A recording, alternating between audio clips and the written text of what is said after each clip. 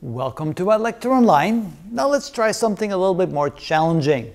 Here we have two statements that need to be turned into algebraic expressions. The first one says, Mary is 4 times the age Bob was 5 years ago. So how do we express the age of Mary? Well, we need to find a way to express the age of Bob today, and so let's use the variable x to do that. So let x equal the age of Bob today. Since we're going to compare Mary's age to the age of Bob the way it was 5 years ago, we now have to find a way to express Bob's age 5 years ago. So we can subtract 5 from x, that gives us the age of Bob 5 years ago. X minus 5 is equal to the age of Bob 5 years ago.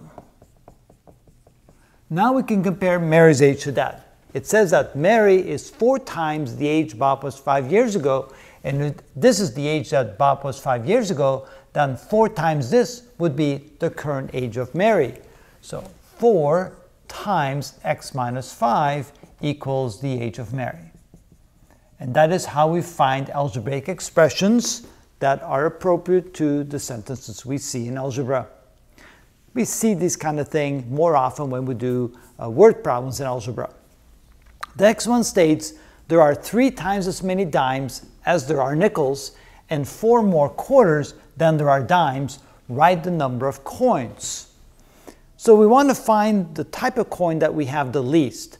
We know that we have more dimes than nickels and we have more quarters than dimes. So the number of nickels is the smallest number of coins that we have. So we're going to let x equal the number of nickels.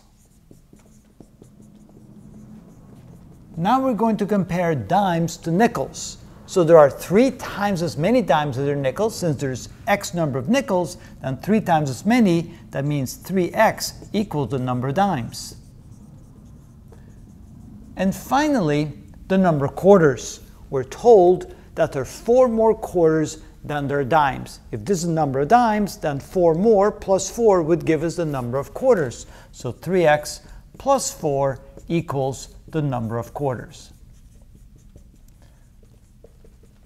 So you can see that we can systematically work in steps to find the expression we're looking for, and it's always a good idea to let the unknown variable be the least quantity that we can start with. Since Bob was younger than Mary, we let x equal the age of Bob.